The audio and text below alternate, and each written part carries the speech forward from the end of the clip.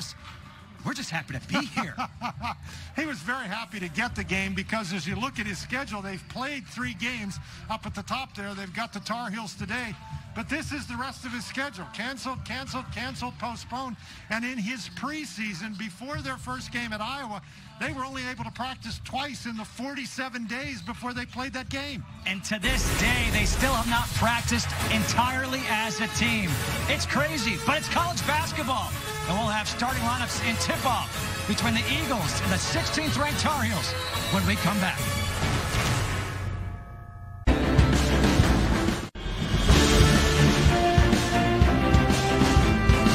Center here in Chapel Hill, North Carolina. Let's take a look at today's starting lineups brought to you by your local Toyota dealer for Lavelle Motons, North Carolina Central, Eagles, Jordan Perkins, Jameer Moultrie, C.J. Kaiser, Nicholas Fennell, and Naomi Cabella. A small lineup against this: Leaky Black, Caleb Love, R.J. Davis, Garrison Brooks, Armando Bacot, Roy Williams. He has as much size on his roster right now that I can remember in a long time. Well, they've got 4 guys who can play the 4 or 5 position. They're very big inside, but all 4 of those guys don't play at the same time.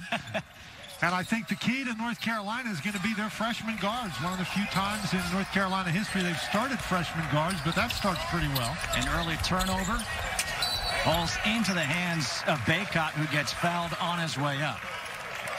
Now, you know, you're talking about North Carolina's size, but one thing that you have to remember about it is you look at Bacot there as he goes to the free throw line. They're not lumbering kind of guys. They can get up and down, and Bacot just ran the floor right there, and that gets him to the free throw line. The foul was called against C.J. Kaiser, his first, team's first. Makes the first. Let's take a look at today's keys to the game, brought to you by your local Ford dealer. What do you have for us? Well, I think what North Carolina Central has to do is they've got to be able to force some turnovers, and they've got to do that, you got to be tough, and you got to get out and play a little bit in transition. And for North Carolina, they've really had problems with turnovers. The first thing is they have to throw it to the ball in the white shirts. That's the first thing before they do anything else. Keep it simple, right? Simple as possible, particularly in this day and age. Tar Heels start in the man-to-man. And that's the second turnover here for North Carolina Central. And Justin, North Carolina just doesn't have the size advantage on the inside. They have a size advantage at every position.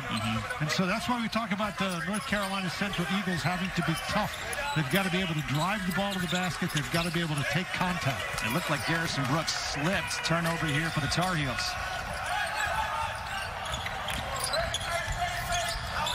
Kaiser fading away at the free throw line, and it will be Tar Heel basketball. Now, Kaiser is an excellent scorer. Transfer from Wichita State. He can shoot from the perimeter. He can drive the ball to the basket, but he's going up against Leaky Black, who's got him by about 5 inches. That's hard to shoot the ball over that man. Good ball movement here by the Tar Heels, looking down low for Brooks. Bacot jumps up, gets fouled, so go back to the free throw line as Naomi Cabella picks up the foul.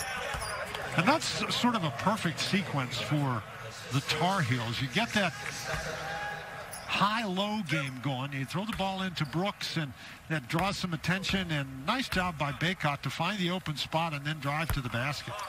Misses this one. He made his first 2 free throws. And free throw shooting has been an issue so far for North Carolina, shooting under 65% on the year. They lost that Texas game where they missed 8 free throws in the first half, including 3 front ends of the 1-and-1. So 50% on the first 4 free throws here for Bacot. A 2-0 North Carolina lead.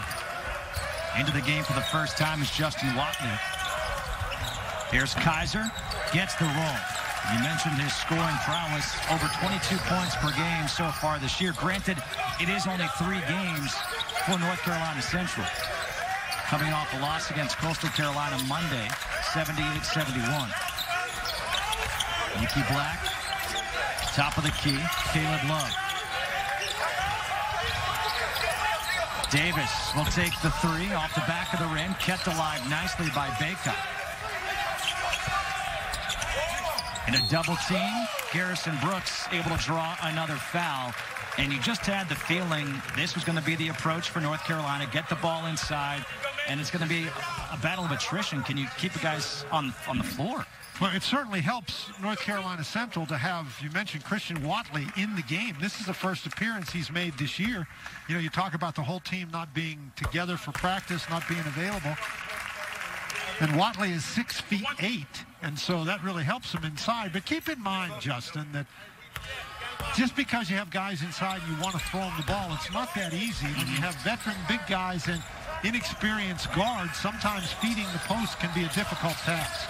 3 of 6 at the line are the Tar Heels to open up this game. Here's Watley.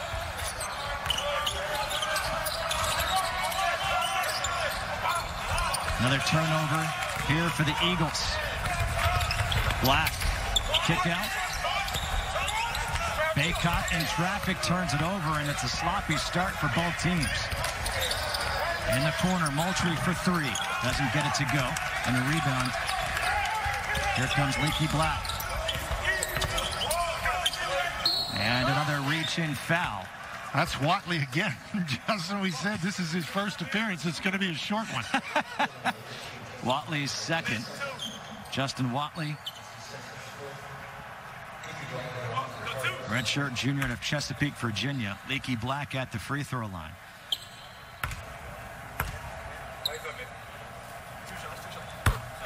I love it how he got his nickname. His middle name is Malik. His grandmother started calling him Leaky, and it stuck. Well, certainly when your grandmother's doing things, you have to pay attention to that.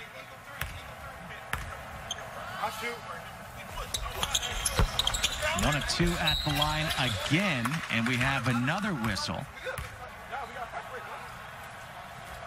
And that foul's on Armando Baycott. Yep. So that's his first and the team's first, but the free throws, 4 for 8 for North Carolina to open up this game. You know, that's great. You get to the free throw line. That's what you're trying to do, like punching the ball inside. But when you get it in there, if you're going to miss a couple of free throws, then it's just like a turnover. Right. Moultrie to Kaiser in the corner. Picked up by Black. And again, the Kaiser's 6'3", Leaky Black is 6'8" with long arms. He's the best North Carolina defender. This is a very, very difficult matchup for Kaiser. Foul on the floor against Leaky Black. Shot clock sets to 20. Leaky Black, 6'8". And not just 6'8", but those long arms, too, against Kaiser. Well, you mentioned the shot clock resetting to 20 on a dead ball when you retain possession in the front court. They've tweaked the rules a little bit. It's not going back to 30 seconds anymore. On a dead ball where you gain possession in your front court, the clock is going to reset to 20 or whatever. You know, if it's more than 20, it'll reset to 25 or whatever. Fennell able to get his own miss, put it back in. Ties this game at 4. Offensive rebound, Garrison Brooks cannot grab it. Here comes Kaiser up ahead, and Fennell turns it over. Let me ask you this. Obviously, North Carolina Central, they haven't had a chance to practice as an entire team yet, so it's going to be sloppy in that regard. How much of what you're seeing turnover-wise, is it lack of practices for both teams or not having fans to play in front of? You know, I'm not sure that not having the fans leads to more turnovers, Justin. I just think it's early in the season and guys are trying to get used to how they want to play. And again, for North Carolina Central, they've got to be very careful with their pace. They need to get out and get easy shots on offense, but they do not want to create a totally transition game because that's where North Carolina excels. Baycott had the field goal. He's got 4 of the 6 for Carolina. Watley for 3, able to hit it. And Watley gives North Carolina Central the lead over the Tar Heels with 15:41 to go here in this first half. And you know North Carolina's tired of seeing guys make threes. Iowa made 17 of them. Leaky Black for 3. It's an air ball. And that will lead us to a timeout. Justin Watley picked up 2 quick fouls, and his first action was left open for 3. And Watley was able to hit it to give North Carolina Central a 1-point lead here in the first half. You can't. Advil says you can. Back here inside the Smith Center in Chapel Hill, North Carolina. The Eagles of North Carolina Central lead by 1 right now over the Tar Heels. A sloppy start, 4 turnovers in the early going for North Carolina Central. Tar Heels 2, but look at this, 1 for 4 from the floor, 4 for 8. That's 50%. My math is pretty good on that. Well, but the problem there is if you're not scoring from the free throw line, and that's what you're getting. They're not getting field goal attempts because they're being fouled. And so if you get to the foul line, you need to make your free throws or you're putting yourself in a bind. Nice pass. Kaiser, the beneficiary of that assist by Jordan Perkins. Perkins, second most assists in the history of North Carolina Central. And this is what North Carolina Central wants to do, and that is set the half-court defense. And they're going to try to pack it inside and force North Carolina to shoot threes. But when you got a guy like Leaky Black who can get in the middle so effectively, that's hard to do. Baycott's got 6 of the 8 for Carolina. Trying to trap. Watley, kick out. Moultrie for 3. And that's the problem with the trap, Justin. If you handle the trap, if your opponent handles your trap, they're going to get an open shot. And already they've made 2 threes. Moultrie, statistically, is their best three-point shooter early in the year. Love looking down low. Harrison Brooks doesn't get the roll. Here come the Eagles. Brooks doesn't usually miss one like that. That was an excellent pass. We talked about throwing the ball inside to the post. Love did a great job that time. Brooks just didn't convert. Watley picked up those 2 quick fouls, has stayed on the floor. Shot clock down to 8. Fennell goes baseline, shot clock at 4, turnover. There's those long arms of Leaky Black. Up ahead to Love. Love with the Euro step, but it's going to be an offensive foul. Able to step in and draw that is C.J. Kaiser.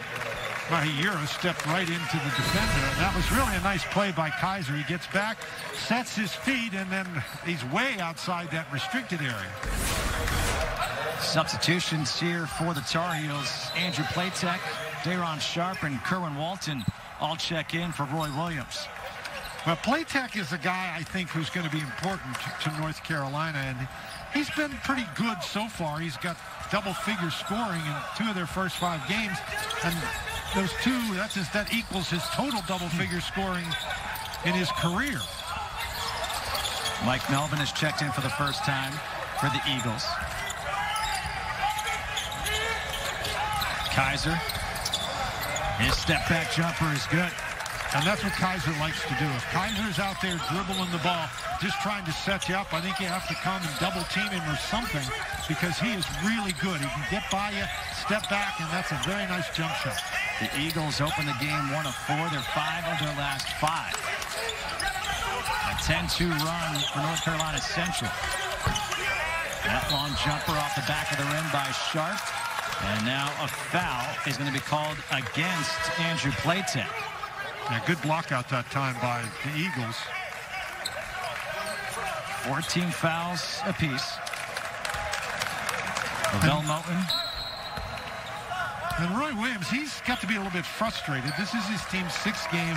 I know he's got a lot of young players, but one of the things that they've done almost in every game, at least consistently, they've fallen behind. Yeah, first half has been really problematic. Yeah, you'd like to get off to a good start. Jameer Moultrie is getting off to a good start from downtown here for the Eagles. He's got 2 threes, and it's a 9-point lead, 13-2 run for North Carolina Central.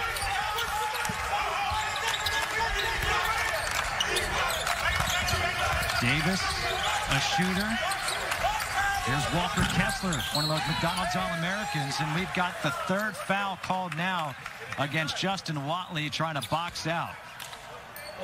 Now, Kessler is a guy who comes in with the reputation as somebody who can shoot that 3, but I'm not sure at this particular point of this game that that's really what you're looking for. The Tar Heels have a tremendous advantage on the inside. They need to put the ball on their 2 big guys. Jonathan Maxwell has checked in now, number 23 for North Carolina Central. R.J. Davis, he'll set up the offense. And Maxwell, one of the great stories early in this college basketball season, he just sort of dropped out of the sky. Here's Kessler inside, gets called for steps. Another turnover, and that leads us to a timeout. Well, 11:57 to go in the first half. Not sure this is what everyone expected. North Carolina Central, a 9-point lead over North Carolina. I'm at the highest level as a professional athlete, but it also just allows me to be Noah. 17-8, North Carolina Central on top of the Tar Heels here in the first half. And let's take a look at today's Star to Watch, brought to you by Hardee's. And it is the leading scorer for the Eagles, C.J. Kaiser. And this is a guy, he comes in averaging 22 points a game, but he's one of those guys who's capable of going off for 30 every night. And this is just a situation. He moves well without the ball. When he catches it, he's looking to score in transition. He's just in the right place at the right time. But he's really good at this, setting up his guy off the dribble, pulling up and shooting that little jump shot. He's also a capable three-point shooter. He's made 3 or 4 field goals, as we showed you. North Carolina showing full court pressure here. And R.J. Davis able to knock it away. And the Tar Heels trying to change the tempo of this game. North Carolina Central has sort of settled into a comfortable rhythm here about halfway through this first half. And if you're North Carolina, you got to disrupt that somehow. Can't move along the baseline, able to get it in. And now Mike Melvin will bring the ball up. The bench for North Carolina Central is yelling, get it across! And that's one of those things where if there's fans in the stand and they're making a lot of noise, maybe they don't hear them. Nice move by Mike Melvin. Hanging in the air, and guess what? It's a 15-2 scoring run, over 3 minutes without a point for North Carolina, as Platek will end that as he's got it, and the foul. Niemi Cabella called for the foul. Nice finish here by Platek.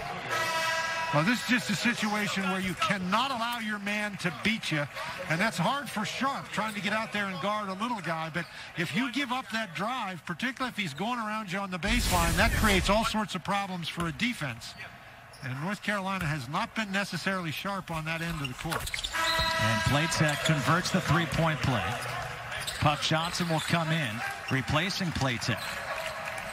Now, Johnson's a guy who comes in with the reputation as being a tremendous shooter. Hadn't played a lot of minutes so far early in the season, but this is an opportunity for him to earn some time. So it runs in the family, you're saying? His brother Cam Johnson? You look at his face, he's the spitting image of his brother. A little different hairstyle, but that face, you can identify them as brothers anywhere. Kaiser, the pull-up jumper again misses, and that's the first miss in a long time. They have made their last 7 straight field goal attempts. Again, trying to go high-low, Sharp, back to Kessler, and he gets fouled, and he's got a chance for a three-point play. That was great work by those 2 freshman big guys. Kessler, I thought he was going to be a little late with the pass, but it was a good pass. It was a high pass, which was the only reason it wasn't intercepted. And then he doesn't stand outside and watch. Kessler cuts to the basket, and as a result, he's got a chance for a three-point play. That is excellent execution by North Carolina. Great bloodlines for Walker Kessler. His dad played at Georgia. His brother played at Georgia. His uncle, the late Alec Kessler. It runs in the family. Three-point play makes it a 5-point North Carolina Central lead with 10:45 to go here in the first half. And if you're North Carolina, you've got to dig in on the defensive end. This is where it's all going to start.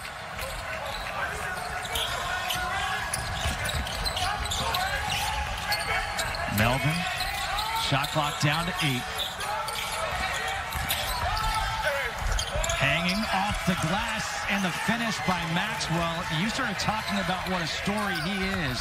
Essentially falling out of the sky into the hands of North Carolina Central. He just played his first game against Coastal Carolina this week. He's going to drive the ball to the basket here, and again, he's getting through the crowd. You have to keep your man in front of you. North Carolina hasn't done that. But Maxwell's a guy who showed up. He had to get cleared by the NCAA, so he didn't do any workouts. Of course, nobody did any workouts. And then when he got cleared, he didn't get cleared in time to make the team bus to Coastal Carolina. So he took his own car and drove to Coastal Carolina, and he showed up and told the coach, Lavelle Moten, he was here, and he actually played in that game. Made a couple of threes, had a good game, and Lavelle told us the other day that he was sitting around at a timeout. He said, okay, do you know this play? Do you know this play? It's truly remarkable what's going on. In a sense, it's almost refreshing because you're just playing basketball, not game planning too much, just going out and hooping. How did Lavelle describe it? Just drawing plays in the dirt? Yeah. Turnover. Here comes Melvin. Melvin has it blocked. It goes off of him. What a defensive play by Caleb Love. And that's one of those where I think Melvin was too worried about the defender as opposed to going up with it. Again, very undisciplined with the basketball, getting the turnover, but Love does a great job not committing a foul. And that ball bounces off the head of Melvin. Leaky Black back in. Kerwin Walton goes to the bench for North Carolina. If you're playing out on the perimeter, you got to get yourself in position to pass the ball inside. And I think that time Black was a little bit too close to the free throw line. Get down toward the baseline a little bit more before you pass that ball inside. Garrison Brooks back in. When the turnover problems we talked about, I mean, they haven't gone away. North Carolina with 81 turnovers in 5 games coming in. 7 turnovers already in this one. 7 turnovers, 4 field goals. Not the ratio you want to have. That's the first time in 10 years that North Carolina's had that many turnovers in their first 5 games. Kaiser to the hoop. Kaiser's got 8. I'm telling you now, he can score. You can see how North Carolina Central is just packing it in the paint, almost daring the Tar Heels to shoot from outside. And here is a shot from outside. No good by Johnson. The rebound and putback is good by Leaky Black. If you move the ball effectively, and North Carolina did that time, side to side, in and out, if you move the ball effectively, even if you miss the shot, your big guys are going to be in pretty good rebounding position. So North Carolina, they just need to move the ball and get their shot, take good shots. But if they do that, they've got big guys inside who can get rebounds. This is out of bounds. Will stay North Carolina Central basketball with 10 on the shot clock. You almost get the sense that North Carolina's best offense is the putback, the offensive rebound. North Carolina traditionally does a great job scoring second chance points, and I think they have an opportunity to do that again here today, but they just have to make sure they're moving themselves and moving the ball. Devin Palmer checks in, sends it beyond midcourt. Shot clock running down. It's at 4. Ty Graves' 3 just grazes the rim. Out of bounds, leads us to a break in the action. 8 minutes to go in this first half. North Carolina Central. They said, who? We're playing North Carolina? All right, fine. Well, Liberty, liberty, liberty. ACC basketball is presented by Toyota. Visit your local Toyota dealers today. The Fresh Market. Discover the best today. And by Continental Tire for what you do. 8 minutes to go back on the campus of UNC Chapel Hill, and number 16th ranked North Carolina losing to North Carolina Central right now, and you see this. They've trailed by double digits in 4 of their first 6 games. They've trailed by double digits today. Again, they're getting off to a very poor start in these games, and then that makes it tough to come back. Caleb Love being pounded by Graves. Love got bumped, and that foul will be against Graves. Well, Love needs to be a little bit careful because he's out there dribbling the ball, and he's giving that little head bob, trying to force the referee to blow the whistle. And if he's too much more obvious with that, he's going to get warned for a flopping violation. The head bob that was made famous by Kemba Walker? Yeah, and that's the last year they put in that flopping rule where you get warned And then if anybody else has a flop, then it's a technical foul. But that's specifically the head bob was one of the things they were trying to eliminate. That's what they talked about. So you got to be careful with that. Again, 1 of 2 at the line. A 6-point lead for North Carolina Central. And we just showed you it was 11 a couple of minutes ago. So the Tar Heels, they've dug in a little bit on the defensive end.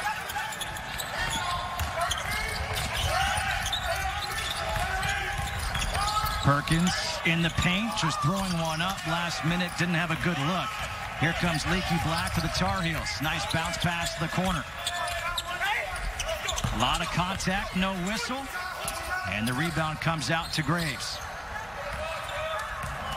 Already 18 fouls for North Carolina Central, so free throws the rest of the way for the Tar Heels in this first half, but the way they're shooting free throws, I don't know if that's a good thing or a bad thing.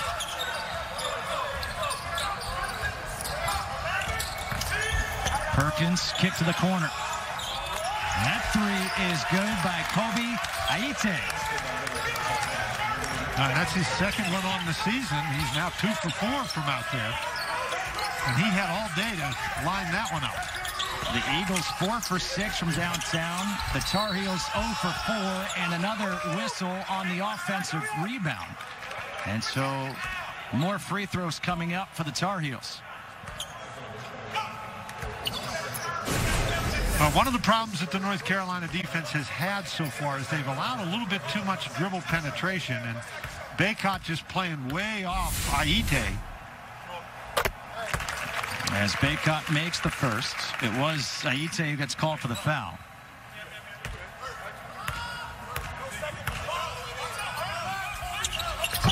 One of 2 again at the line, 7 points for Baycott.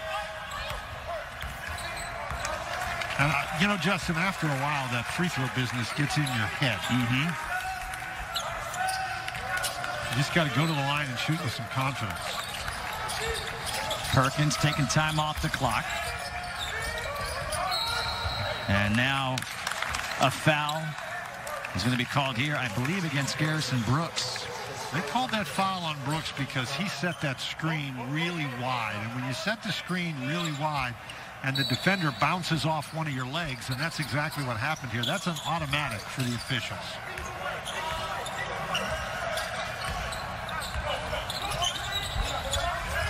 They try to jump the ball handler, create some havoc, shot clock down to 8. Perkins gets fouled again, and this is again going to be against Garrison Brooks. And this is one of the things where Brooks every once in a while has struggled. You know, if you get your big guy and he's getting fouls inside, that's one thing. But he's now picked up 2 fouls 25 feet away from the basket, and that is not what you want. Roy Williams this year, though, he's got some depth in there, so he's not happy. But at least he has another big guy he can put in the game. That big guy is Dayron Sharp, a McDonald's All-American, one of those 4 McDonald's All-Americans in his freshman class. Perkins, the lefty, doesn't hit, and it's Sharp with the rebound. These last few possessions by North Carolina Central, Perkins has really dominated the ball. Offensive rebound again and again. Armando Baycott able to draw contact, and he'll go to the free throw line. Baycott is just doing a great job getting to the basket on these missed shot opportunities. He bounces off Maxwell right there, doing a really nice job finding the basketball as it comes off the rim. Aite called for the foul. That's his second, team's 10th, so 2 free throws here for Baycott. Baycott now 4 of 7 at the line, 8 points. The Tar Heels are 9 of 15 at the line. North Carolina Central is 0 for 0. And Baycott makes them both. 6-point lead. Leaky Black picking up full court here against Kaiser. And again, North Carolina Central, they don't mind running the clock down a little bit. But North Carolina has done a nice job here recently, playing very good defense at the end of the clock. Not that great backdoor cut by Kaiser, and the find by Perkins.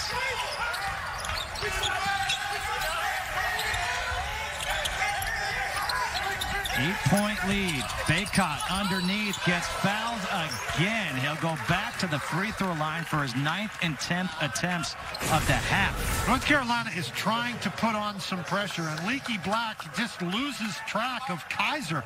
When I first saw that play, I thought Black was trying to deny the ball out there, but that was not the case. He just lost track of him, and that's at the end of the shot clock. That's when you have to tighten up your defense, not give away an easy one. Kaiser gets called for the foul, his second, as Baycott's now made 3 in a row. Andrew Platek will come back in for Leaky Black. Jonathan Maxwell's back in for North Carolina Central. And Baycott, he's been to the line so many times now, he's starting to find a rhythm as he's made 4 in a row. The Tar Heels are starting to make the Eagles pay for the fouls. You get to the free throw line, you convert them.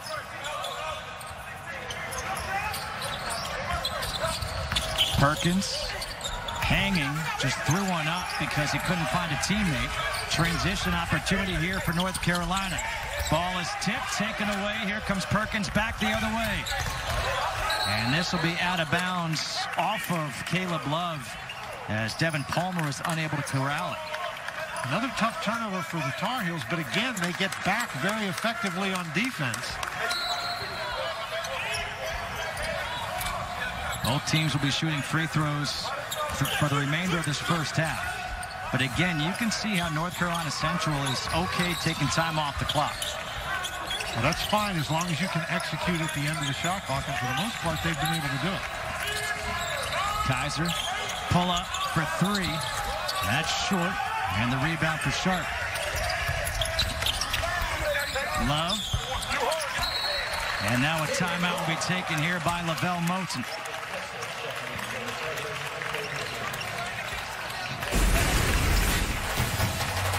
Caleb Love, part of that freshman class, able to finally get a field goal. From citrusy salad to ham topped with maple, do the holidays right with Ralph's on your table.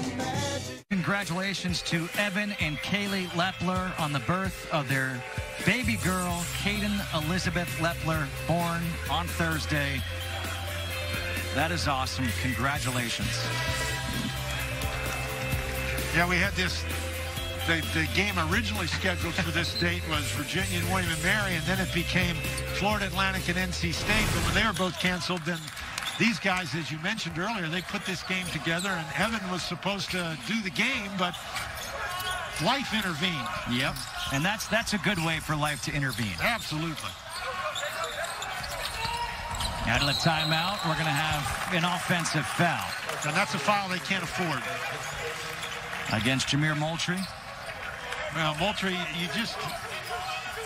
their pace has just changed. There's too much dribbling of the basketball unless you're going somewhere. If you're going to drive it in and kick it out, that's one thing.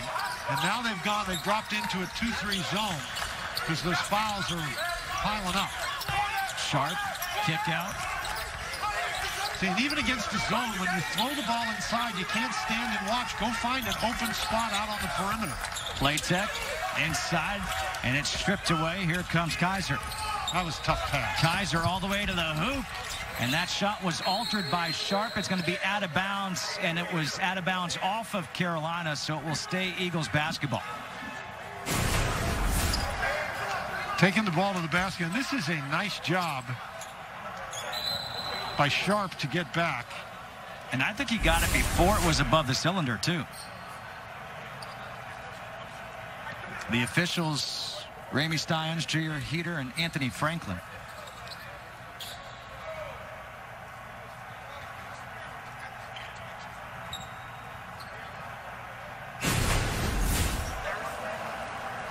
The ball goes up here.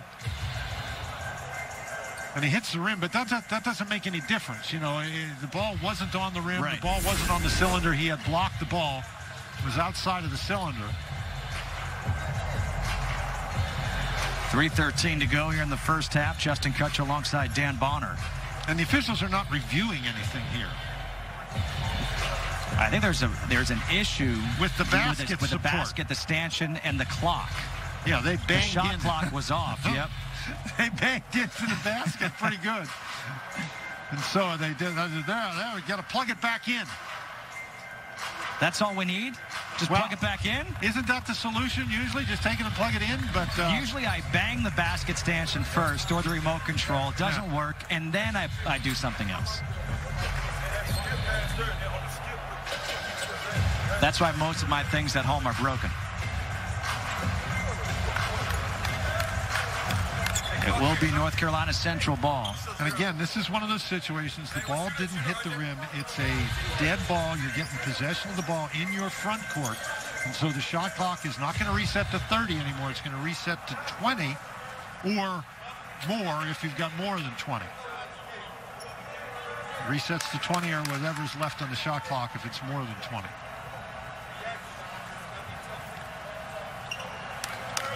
The officials making sure they have it right. Perkins will inbound with Kessler all over him. And again, they go to the backcourt to inbound this one.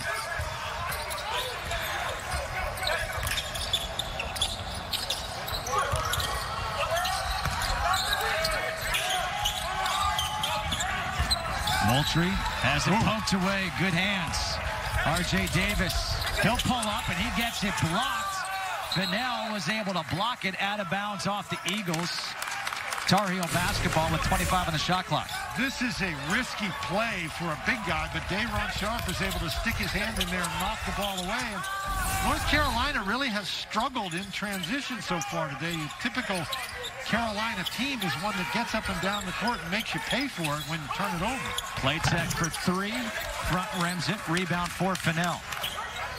4-point Eagles lead. About 2.5 to go here in this first half.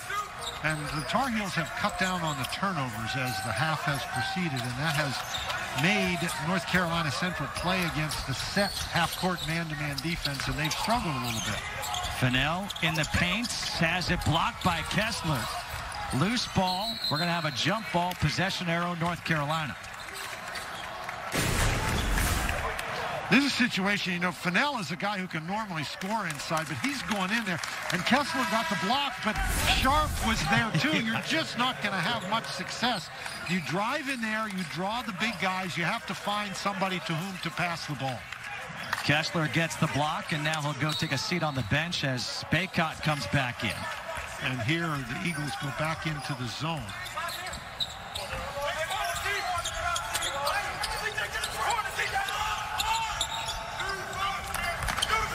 Davis. Playtech just missed a three. Here's Baycott at the free throw line.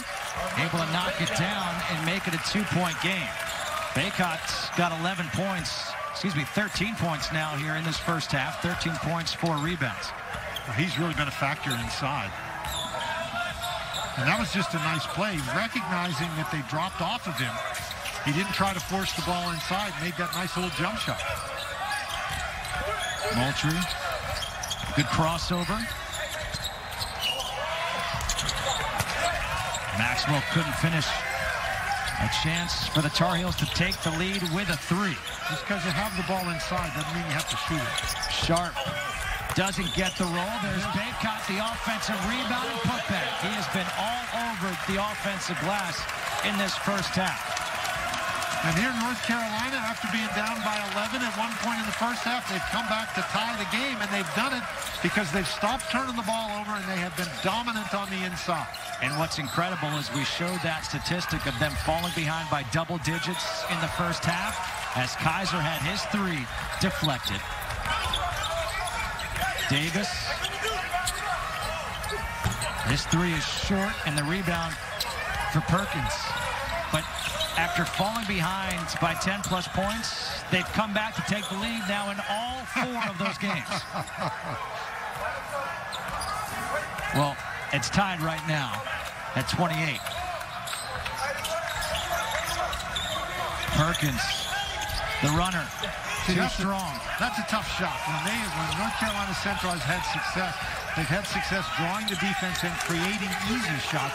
And you're not going to make all your easy shots either, but the tough ones, you don't want them. Davis inside, and there is the lead for the Tar Heels with 2 seconds to go. And out of bounds, shot does not count. A 16-5 Tar Heel run to close out the half and to retake the lead by 2.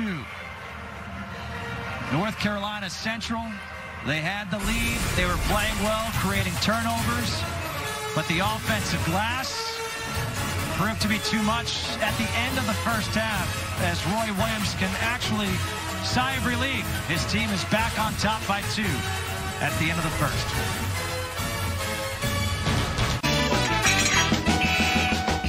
To buy your local Toyota dealer back here at the Smith Center on the campus of North Carolina Chapel Hill. The Tar Heels have come back to lead by 2 over North Carolina Central. Justin Kutcher alongside Dan Bonner. And Dan, a sloppy beginning to start the game. Impressive to see what North Carolina Central did to build a lead, but the Tar Heels able to come back. Yeah, and I think what happened was North Carolina settled into the game a little bit. They stopped turning the ball over. That prevented North Carolina Central from getting out and getting some easy baskets. And then Armando Bacot just took over the game. Armando Bacot, he had 15 points in the first half. The rest of the Tar Heels had 15 points. Let's take a look at the highlights from the first half. And this North Carolina Central team started off cold, and all of a sudden they couldn't miss. Well, what they did is they drove the ball to the basket through the defense, and they found open players on the outside. They made a couple of threes, including a couple of long threes. And when the ball's going in the basket, the game is always very easy. And as you got to the second part of this first half, the ball stopped going in the basket for North Carolina Central. And a lot of that had to do with the defense the Tar Heels were playing. But early on, the Eagles were doing just about anything they wanted to do. They made 7 straight field goals at one point, got to that 11-point lead, but then North Carolina just slowed down a little bit, and they started dominating inside. We mentioned Armando Bacot has been the man inside. He's done a nice job against the smaller Eagles. He's worn them out on the offensive boards, and he started to make some free throws. He missed a couple early, but Bacot, including made a 15-foot jumper later on in the half. So he has played a very, very nice first half, and he's one of the reasons why North Carolina has gotten the lead. Our game summary brought to you by my favorite candy, Reese's Peanut Butter Cups. You see, how about this? North Carolina, we talked about it. Their three-point shooting is not good. They're 0 for 7 from three-point land, yet they still lead by 2 because of the offensive rebounds. Well, because of the offensive rebounds and because of those 9 turnovers, 7 of them were early in the game. And so they stopped turning the ball over. They started rebounding the ball effectively. So even with the low shooting percentage, if you're going to go get the offensive rebound, that's okay.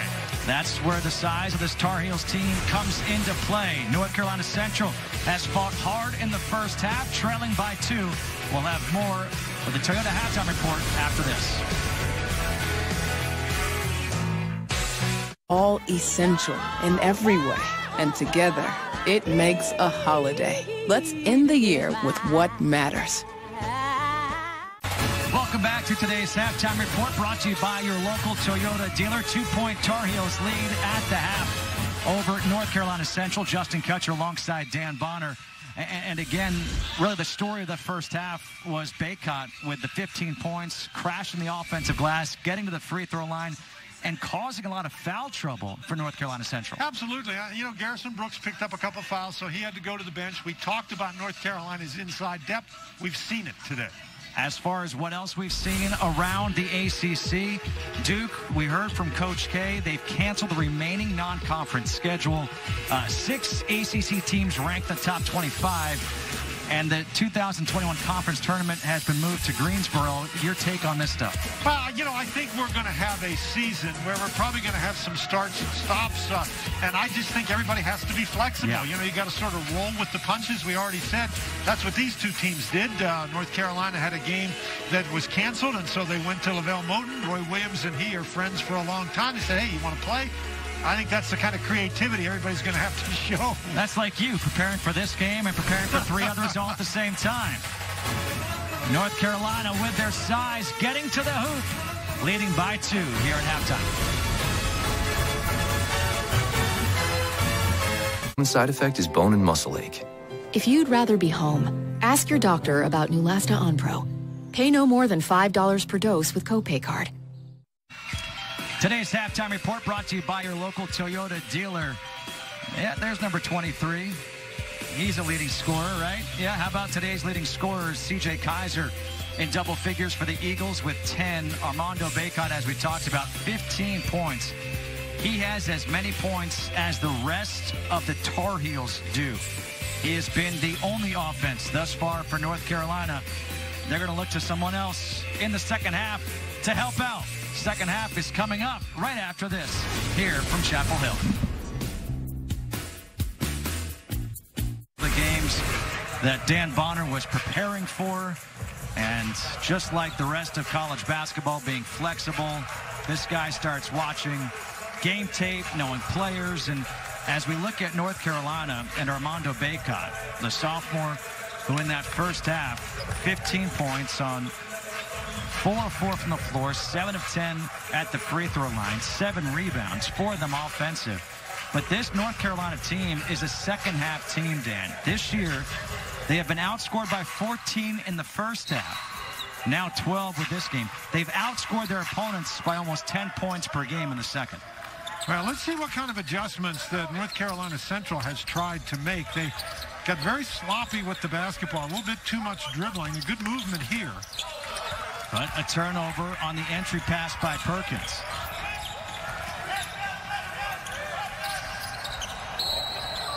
And an early whistle as that foul will be called against Jameer Moultrie. Moultrie was matched up against Garrison Brooks and fouled him. And that's the second against Moultrie. Now, Brooks is 6'10". Moultrie's 5'11". He shouldn't be around there. That's asking for trouble.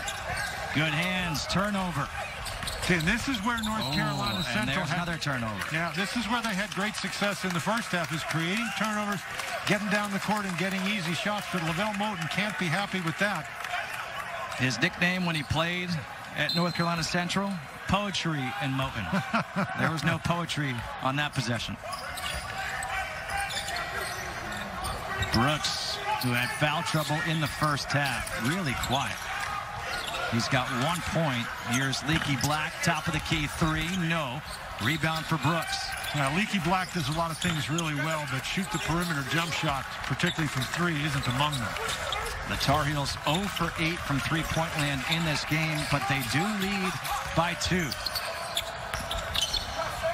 Watley's in the game. Here's Moultrie with the left. Nice running left-hander right there by Jameer Moultrie. Attacking the hoop, Caleb Love the other way. And just because you score doesn't mean you can relax. Moultrie scored the basket, and Caleb Love just went right down the court, and Moultrie was chasing him the whole way. Another foul, this time against Moultrie. And Moultrie, you can see him, he's behind Caleb Love, and that doesn't help, and Watley goes over there to help out. Nothing much Watley can do. He's already got those 3 personal fouls. And now Moultrie, he's got his 3rd foul. Love. Now he's got his 4th foul. There it is. And Moultrie just starts walking right to the bench. That was 3 fouls in a matter of what? A minute? Minute 37. Well, yes. But from the time that he had his first foul to when he had his second foul to 4th foul, I didn't even think it was less than that. It's unbelievable. I played in a freshman game one time when I was in college where I had 1 foul at halftime, and I fouled out before we got to the 18-minute mark. So. Who were you guarding? Obviously nobody, but I was fouling everyone. Bacot again, now with 17 points. And that's 5 offensive rebounds, and he's just wearing them out on the inside. Kaiser, jumper is short. Rebound for Bacot. And Kaiser, his opportunities have been limited since early in the game. He made 3 of his first 4 shots. Now he's 5 for 11. As Bacot is feeling it now. 6 for 6 from the floor. Armando Bacot, he's got 19 points and a timeout taken here by North Carolina Central. Bacot They're daring him to shoot. And he says, dare me. I'll take it. Carolina leads by 6.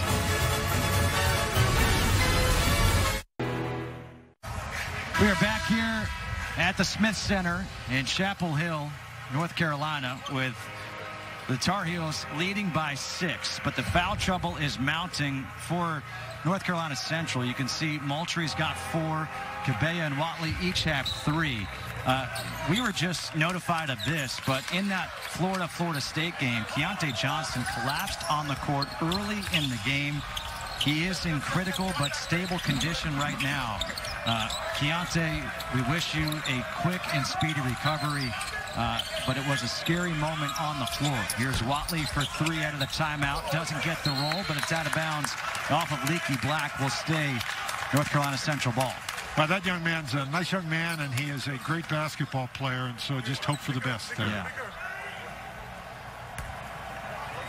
In a year where everyone's been rattled by what's going on with COVID, and to have a player collapse on the floor at any time will rattle you. And now it's almost ratcheted up another notch. Turnover on the inbounds. Lavelle Moultrie not happy, and it didn't touch anybody in bounds, so it goes right back to the same spot. About the only person who was open out there was Roy Williams. He was wide open. Yeah, but he turned away. He didn't want any part of that.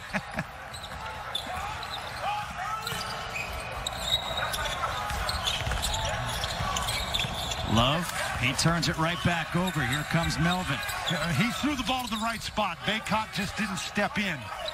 Now, you can't stand there and watch the game. Baycott has had a fabulous game, but that time he needed to take a step toward the basket. Love thought he would, and he didn't. Fading away. Difficult shot by C.J. Kaiser. Kaiser's one of those guys, Justin, who can make tough shots. You got to keep him from getting in any sort of a rhythm at all. And now he creates the turnover with the strip.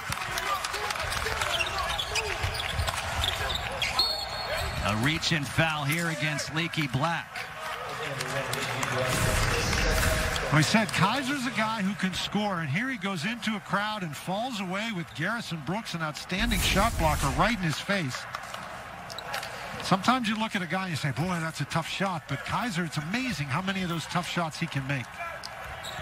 I wonder with the insertion of Mike Melvin, if this North Carolina Central team doesn't take so much time off the clock. Obviously, the shot clock's down to 8. Watley in the paint with the left off the glass. Gets boxed out. Melvin's got the rebound.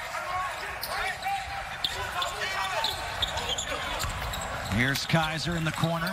Watley. And you notice when they get the rebound, the offensive rebound, Watley scores. The shot clock only reset to 20. Yep. 2-point game. North Carolina on top. Again, where will the offense come from for North Carolina if it's not Baycott? Love, his pull-up jumper, got it, and the foul. And that's something we haven't seen from North Carolina, the ability to make a jump shot. It's not just the three-point shooting. The Tar Heels have had a difficult time making a jump shot, but Love in this particular case is able to pick it up and beat the defense. Very few times we've seen jump shots. Game. So these teams really have lost like 6 games that they would normally use to tune things up. You have to play at least 13, but you know, maybe you don't have to play that many. I can't imagine that there's some team out there, Gonzaga, for example, who's 12-0, that they wouldn't let them go. But so it's going to be an odd season. It's been strange already. It's going to continue to be so, and everybody's just got to, you know, not sweat the small stuff. Just go play. I think what you're going to see is if more and more games get canceled, like college football is doing, you're going to have to adapt. The Big Ten has made some adjustments with Ohio State in the Big Ten championship. It's just everyone, as you keep on saying, you have to be flexible. It's not just a rule that's set in stone. You may have to reevaluate. Adapt, improvise, overcome. Are you trademarking that? No. Okay, just wanted to make sure. Rebound by Leaky Black. 5-point Carolina lead. Kick to the corner. And we're going to have a reach-in foul here against Fennell. Well, North Carolina did a nice job getting the ball up the court quickly at that time. They didn't get a fast break, but they went into their offense very quickly before North Carolina Central could really get set.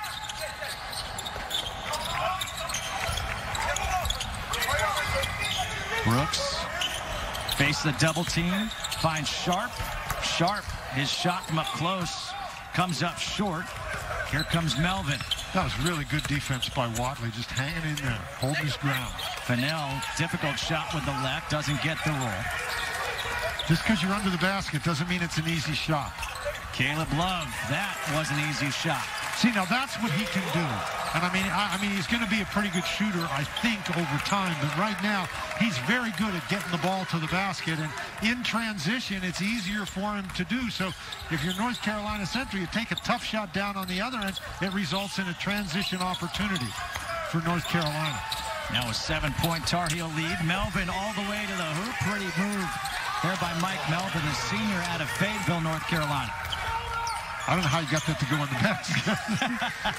Brooks and Sharp were both there. Here's Brooks, nice high-low game with Sharp for the easy dunk. We really haven't heard much from Garrison Brooks in this game, but that's at least an assist for him right there, the high-low game. And coming into the game in 5 games, Brooks only had 5 assists, so he only gets about 1 assist a game. He's not noted for his ability as a passer. Kaiser's noted for his ability as a scorer, and he's got 14 now. He just drove Leaky Black away with that dribble, and Black, again, he's got long arms and a 5-inch height advantage, but he couldn't get close enough. The alley-oop to Sharp. Nice feed by Caleb Love. And Watley is the guy who's guarding him, and there's very little Watley can do if Sharp's going to get the ball that close to the basket, because Watley's one of those guys in foul trouble.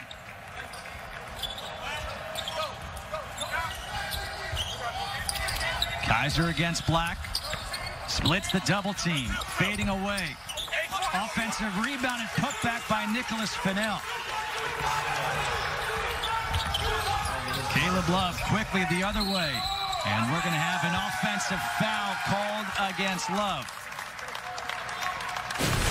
North Carolina has had some success getting the ball down the court quickly and getting it inside. This is just a great job by Sharp to get position. Very little that anybody can do when Sharp gets the ball that close to the basket. And again, here's Sharp just going back door. Now Watley, who is in foul trouble, he's got 3 fouls, stepped in and took the charge that time. So even though as we're watching this game, you feel like North Carolina is securing control, it's only a 4-point game. I was just thinking the same thing, that this North Carolina Central team, despite being undermanned, despite having so few practices, they're hanging in there. As Fennell, I think, may have thought he got fouled, so he put the shot up. Doesn't go. Obviously, it's a 5-point game. Playtech. Carolina looking for its first 3. Still nothing there, but there's Garrison Brooks, thanks to the clear out by Day'Ron Sharp.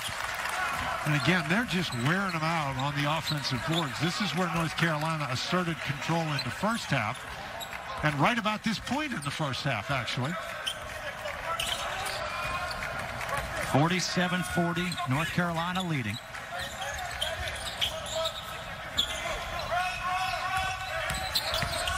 Fennell driving to the hoop. And a late whistle, but Fennell will have 2 free throws when we come back as Day'Ron Sharp gets called for the foul. The preseason ACC Player of the Year, Garrison Brooks, gets the offensive rebounds in the easy 2. Your local Ford dealer. And by Husqvarna. All lawns start with the Automower.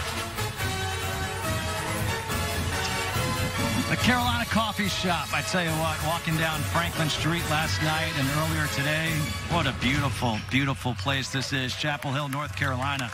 Garrison Brooks, 3 points, 3 rebounds. But he's been limited with foul trouble. He picked up a couple of fouls early. How about this? At the free throw line is Nicholas Fennell. These are the first free throws of the game for North Carolina Central as he makes the first. This is what's weird about this game. That was the first free throw attempt for the Eagles. And North Carolina is 0 for 10 from three-point land. And we've got ourselves a 5-point game. It's just weird. Well, for the most part, when North Carolina Central has driven the ball to the basket, they're looking to drive and kick out. You don't draw fouls that way. North Carolina has been attacking inside like this. The lob again to Day'Ron Sharp. Boy, the Eagles in a zone, Love recognizing it right away. That was an outstanding pass. You know, to throw the alley-oop across the court, that distance is not an easy thing to do. Kaiser.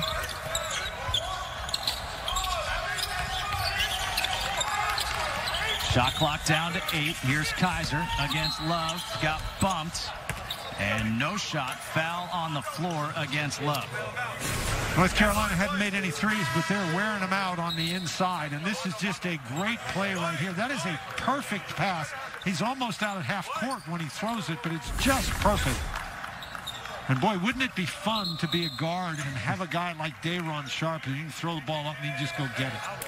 Yes, it would. And wouldn't it be fun to have the preseason ACC Player of the Year, Garrison Brooks, not have a great game? So instead, you give him a breather and you bring in Bacot once again. Well, Bacot has 19 points and 9 rebounds. And he has just done everything you can ask him to do on the inside. Jonathan Maxwell. Shot clock down to 5. Tipped out. Has to put it up with one on the shot clock. And that will be a shot clock violation. It was a really nice job defensively by North Carolina.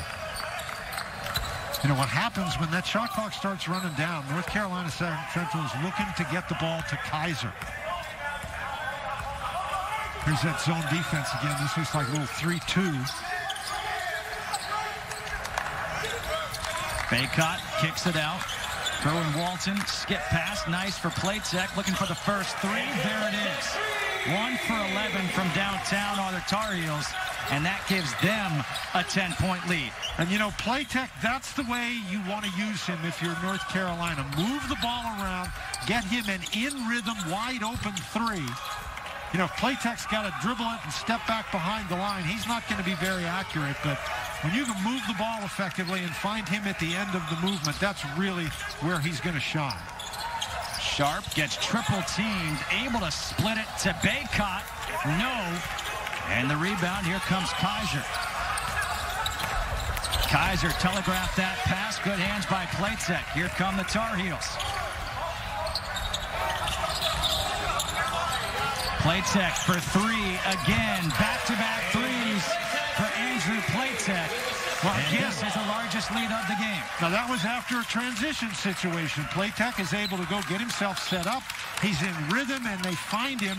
That's if you have to make Platek dribble that ball out there. Again, good hands as Love has it to Platek, and this is even easier. The last 8 points for North Carolina scored by Platek. And a timeout taken here by Lavelle Moten. And one of the big keys, I think Roy Williams switched Caleb Love over to guard C.J. Kaiser, and Love has done an outstanding job limiting Kaiser's opportunities. But Platek, of course, they're moving the ball very well against the zone. Zone rotates over to one side. Platek is wide open. And then this is in transition. The defense is still getting organized. Platek has time. And then Love creates the steal. We talked, look at this hustle. He just out-hustles Kaiser for the ball. Makes a great pass from flat on his back. And Platek hustling down the court. And suddenly, this game that was going along with a 5, 4, 6-point game, now North Carolina has exploded and they're up 15. Up 15 with 9:04 to go. You mentioned the play of Caleb Love, what he's done. Platek, who has the last 8 points for Carolina, came into this game 5 for 13 from three-point land. And Platek in this game now 2 of 3. He's one of their best three-point shooters. Well, again, there was a very interesting item in the North Carolina notes for this game, and that is that in his career leading up to this season, Andrew Platek has scored in double figures 2 times. So in this is game number 6 of the season, and Playtech has now scored in double figures 3 times already this year. But again, I think he is a guy who can really help North Carolina if they can find him in the correct spots and if he can play that way with some confidence. Carolina in this second half, 12 of 18 from the floor. The game is easier when the ball goes in the basket.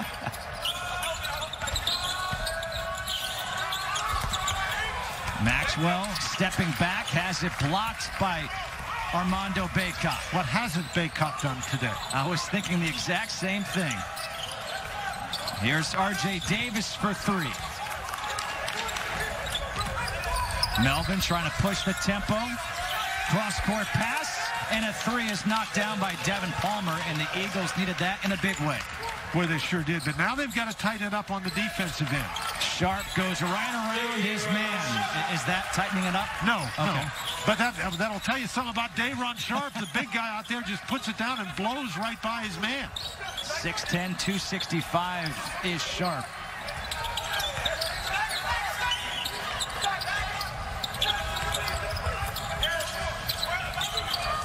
Maxwell's 3, in and out, and the rebound for Sharp. And Roy Williams in this situation really wants his guys to push. Not to be in a big hurry, but to get down the court quickly. Sharp again, double teamed. Left wide open as Davis for 3. He's known as a shooter, and now we're going to have a foul going for the rebound, and that will go against Bacot. Well, Davis has missed a couple of shots, but I think Roy Williams is really fired up here about his team's defense. Now, this is early in the game. He's still mad. Oh, no, what's going on now? But now he's happy, and you can understand why. LX for just $159 a month plus tax. And people buy Civics more than any other car in America. Happy holidays. By CPI, and protecting the paint in this particular occasion is Caleb Love. He has struggled with turnovers today, 6 of them, but after this particular turnover, he gets back and makes a tremendous defensive play. The Tar Heels of North Carolina with 5 blocked shots on the game. That may be the most impressive one right there. And Caleb Love, we mentioned, he has struggled a little bit today with 6 turnovers, but he's got 10 points. Got a couple of steals as well.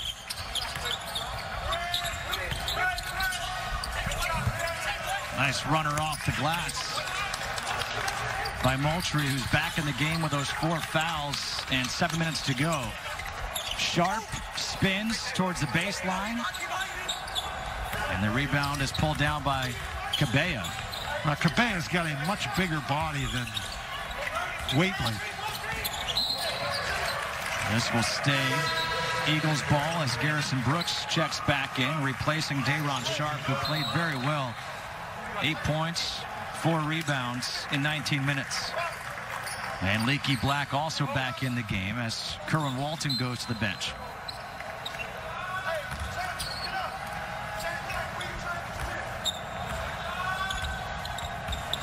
Well, Cabello's he's much bigger and stronger than Watley is on the inside. Moultrie has it stripped on the way up, but there's Cabello. Has it knocked out of bounds. 3 seconds on the shot clock here for the Eagles. Now, Cabello is also, he's a big, strong guy, but he is not an offensive force for the Eagles. Moultrie is a jump shooter. This is probably where they're going to try to go. Melvin to inbounds, deflected out of bounds. 1 second comes off the clock. Palmer nearly was open.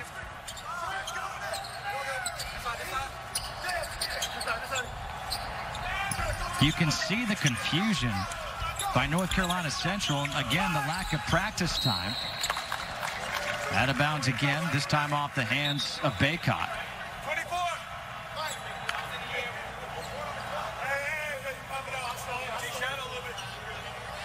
And now they're going to take 1 second off the clock, and nope, they're going to correct it.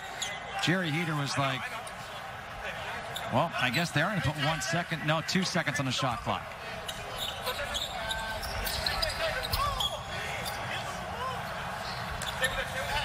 2020. Well, I think, easy to get confused, but just because the ball was touched doesn't necessarily mean that 1 second has to come on. Right. Moultrie's 3 at the buzzer is long. Back rims it. Leaky Black. Play tech. Missed the baseline jumper. Melvin the rebound, trying to push. Here's Palmer for 3. Hit one before, can't hit this. Leaky Black, another rebound. This is one thing that Black does really well. He gets the rebound, and then he can push it up the court quickly on the dribble.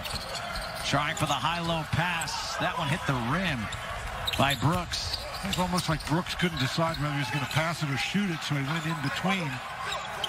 He just seems off in this game today. With the early foul trouble, he's never found a rhythm.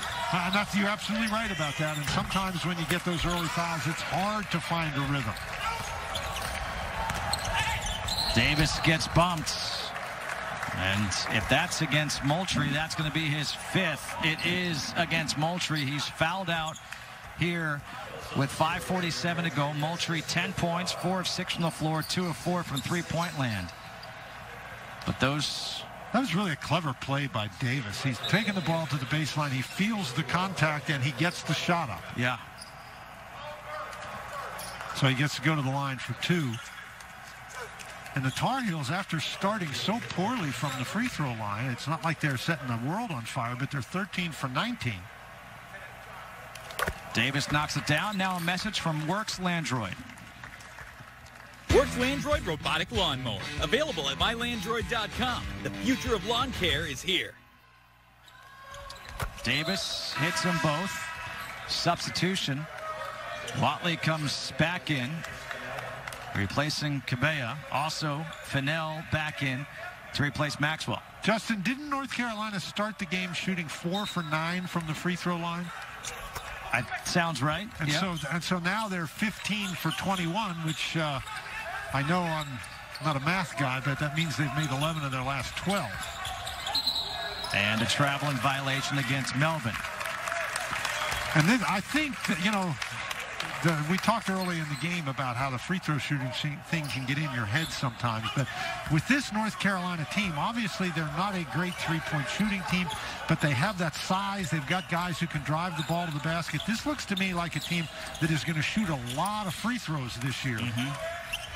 So it would really help them if they could make them, and making them at a 71% rate, which is what they've done today, would certainly be acceptable.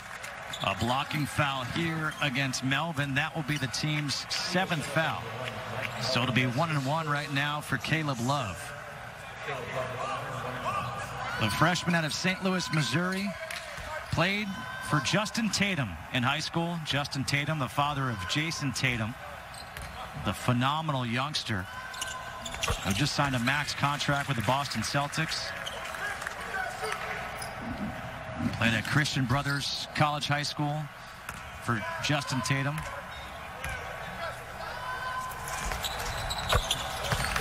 As Caleb Love able to knock them both down at the free throw line.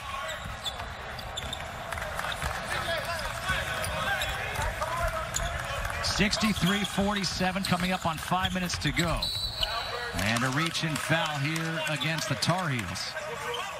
And Justin, another adjustment I think that North Carolina has made early in the game. We saw a lot of plays like that where somebody out on the perimeter would get beaten and they would get beat off the dribble, and then all of a sudden North Carolina Central is in the lane causing havoc. But I think the Tar Heels have done a much better job on the defensive end, moving their feet, keeping their men in front of them. That was the 17th foul. The foul was against Davis. His 2nd, so 1-1 here as Melvin made the 1st. And Roy Williams isn't the only guy to do this, Justin, but when you get into this situation, we talked about you don't have those 4 non-conference games that you normally have. You don't have the preseason scrimmage that you normally have. You don't have an exhibition game that you normally have. That is the time when coaches try to figure out who they have, what they have, how their pieces fit together. And not having that time, not having those games, and instead going in and playing. You look at North Carolina's schedule. They played Texas. They played Iowa. They've got Ohio State coming up. So they haven't had any easy opportunities to just sort of fine-tune things. And you forgot they played the Maui Invitational in Asheville. So, I mean, no offense to Asheville, it's a great town, but it's not Maui. Well, it's not Maui, but you know, I don't know that that particularly helps you with your basketball. Playing in Maui, it probably complicates things for the coach. But the point is that Roy Williams and all coaches, they have a routine, particularly somebody who's been at it as long as Roy has and has been as successful as Roy has. You have a way that you build your team. And even though North Carolina has had a tremendous tradition, they had a tough year last year, each team is brand new. And you have to build that team in a different way all the time. And so when you lose that 6 opportunities for team building, it can make it more difficult, particularly when 6 of your top 10 rotation players are freshmen. One of them is a sophomore. One of them is a junior who's been injured a lot in his career. So Justin Watley able to put it in. The point is, it's not an easy thing to do, and guys like Roy Williams make it look easy. Roy Williams, the only coach in history with 400 wins at 2 different schools. We were talking about this before, but it's amazing to me that he has now been at North Carolina longer than he was at Kansas as the head coach. Yeah, you said that earlier, and that's just hard to fathom. Yeah. Nice look-ahead pass, Fennell. Got to give a lot of credit to this North Carolina Central team. The game's not over with just under 4 minutes to go. They've hung around. They're down by 12. And if you knew what this team has been through just to get to this spot, you would be amazed. You almost wouldn't believe that it could actually be like that. Talking with Lavelle Moulton yesterday, I mean, our jaws were dropping with everything he said. R.J. Davis able to knock down the jumper. Well, again, they are a low-resource basketball program. They don't have the resources that a North Carolina has, or a Virginia has, or a Gonzaga has, or a Kansas has. And so it's a little bit different. Their guys, they came back from the summer, and due to COVID testing and stuff, there wasn't a lot they could do, so they did some conditioning rather than have, you know, full-scale practices. And in doing that conditioning, they had injuries, and it has been a mess from the start. They've hung around in this one. They trail 67-53 with 3:09 to go. Because together, we're stronger. See how we can help at SoCalGas.com/rebatestv.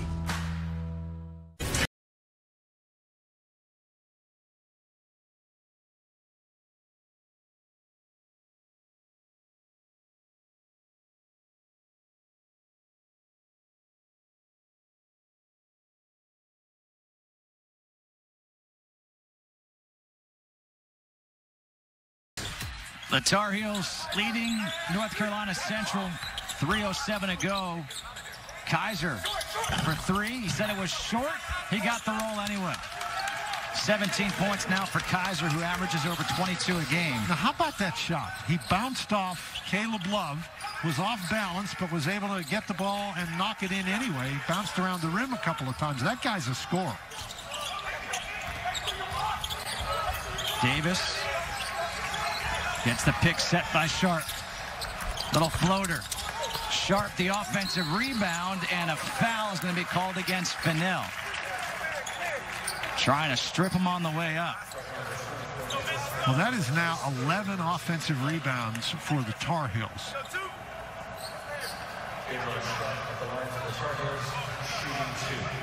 Sharp at the free throw line. Entering today, 9 of 17 at the line on the season. And he makes the first. Don't forget, coming up next, more ACC basketball action as Pitt hosts Gardner-Webb at 4 p.m. Bob Rathbun and Brian Oliver on the call in the Steel City. Check your local listings.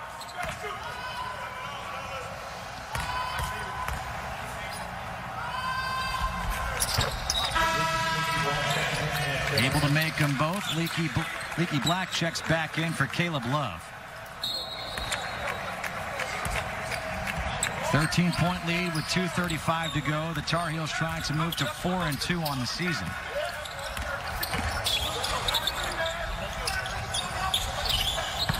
Good backdoor cut. There's Kaiser for the dunk.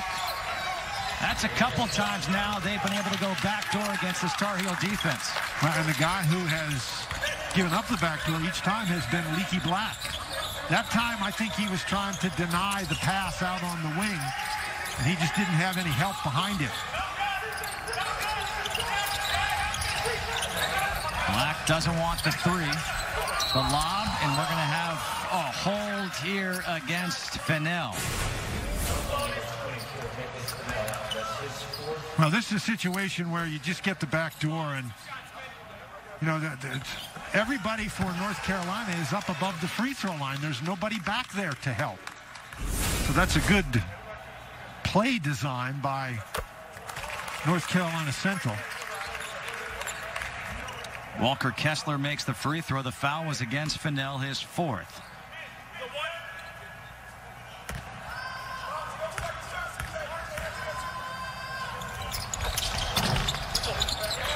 Gets the roll. So this claim that you made that North Carolina was having a tough time shooting free throws, Justin, I'm beginning to question it. No, before, when you said that, you know, it could get into your head when you're shooting poorly, it can also get into your head when you're shooting them well. Absolutely. And it grows confidence. Fennell, this is going to be out of bounds. Good hands by him, knocking it away, and it's out of bounds off of R.J. Davis. If you're Kessler, you want to keep that ball high. He brought it down, and you'd also like to see him have his hands be a little bit stronger than that. You don't want one of those little guys knocking it out of your hands.